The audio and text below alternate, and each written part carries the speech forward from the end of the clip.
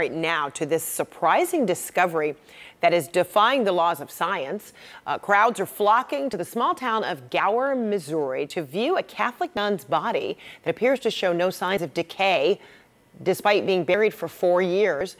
The body of Sister Wilhelmina Lancaster, who died in 2019 at the age of 95, was exhumed from the monastery grounds so that she could be moved to her final resting place inside the chapel.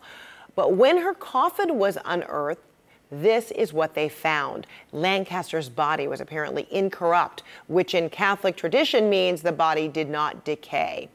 CNN affiliate KMBC reports people have traveled from across the country to see for themselves. Powerful experience, very powerful. It's one of the most rare events in the whole of the United States. Not that old, but I've never heard of that in my life. Well, let me bring in Kelsey Wicks. She is the executive director for the ACI group and has written about this for the Catholic News Agency. Kelsey, good to see you. Thank you for having me. So walk us through exactly what this group of sisters found when they unearthed, the body.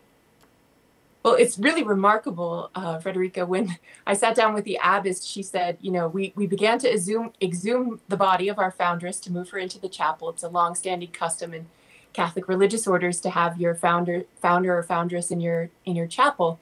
And as they were exhuming her, there was a crack in the coffin. And so she took a flashlight, looked in, and she goes, "I think I saw a foot." And she said, "I couldn't have seen a foot." At this point in the game, there should be a great deal of decomposition. They were expecting to find skeletal remains, and instead they found an intact body. So she said to her sisters, "I found a foot," and they all cheered, knowing, of course, what this potentially means in Catholic tradition. And so you actually went as well, right? You went to see for yourself, and you and a whole lot of people can see for themselves because she is out in the open. And what did you experience? I mean, it was remarkable, the level of detail. Even the branding of her sock was still visible.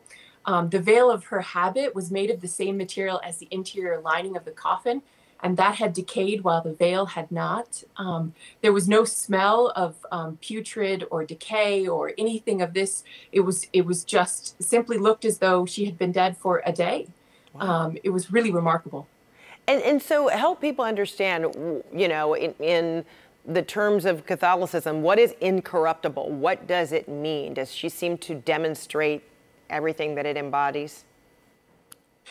There does need to be a thorough investigation to make sure that this is a case of an incorrupt body. But what it essentially means is that there's a lack of natural process of decay, and that points to a theological reality, which is that at the end of this life, there is something more. And so people who demonstrate extraordinary levels of holiness within Catholicism often found to have these incorrupt bodies, which suggests that there's some level of closeness to the future resurrection that they might have. Is there anything more you can tell us about who Sister Wilhelmina Lancaster was? Yeah, she was 95 when she died. She lived 75 years in religious life under the vows of poverty, chastity, and obedience, which is its own miracle.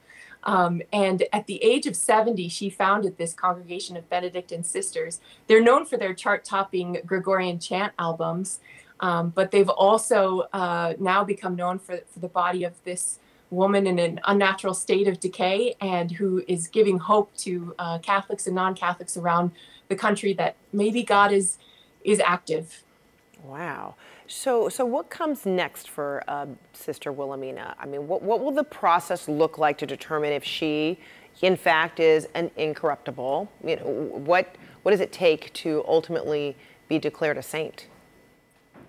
Well, first, on the level of incorruptibility, it doesn't necessarily demonstrate the holiness of her life, although it could be a sign of it.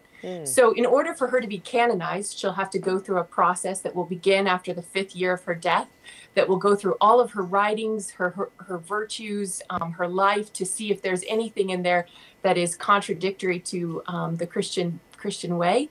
And then after that, she'll need 2 miracles, one miracle for beatification and one miracle for canonization. And this miracle, if it is found to be not as a result of any sort of fluke of the way in which she was buried or the conditions within the ground, which it does not appear to be, would not count for either of those two miracles. And what do you know about how she was prepared for burial? So the abbess told me, and it's been confirmed by the person who signed her death certificate, that she was not embalmed and that she was laid in a simple coffin and without a concrete sarcophagus around it and placed into the ground. And CNA did a series of interviews with morticians around the country, and many of them expressed their shock at the fact that a body that was not embalmed would be at this point of lack of decay. It's rather remarkable according to those that study mortuary science. Wow, it is remarkable. That's why so many people are flocking there to see for themselves. And apparently, you know, there is a process that the body will actually be, going through this week, right? I mean, there'll be, a rosary involving, her sisters. And what else do you know? So what's fascinating is there will be 20,000 visitors by the end of this weekend, they are anticipating. So they've had to set up a whole meet and greet system. They have porta potties now on the property. There are people in lines, volunteers feeding them just to be able to walk through and catch a glimpse of Sister's body and to pray in front of it. And on the 29th, the sisters will hold a rosary procession, and then they will formally move her body into a glass enclosed case and put her final remains inside the chapel with the sisters while they wait to build a shrine to St. Joseph where they hope to bury her. Wow, that's incredible. And then potentially other things could happen within the next year, because you mentioned the whole, 5th year after one's death, potentially the process of canonization if it comes to that. So, wow, That's what a right. journey.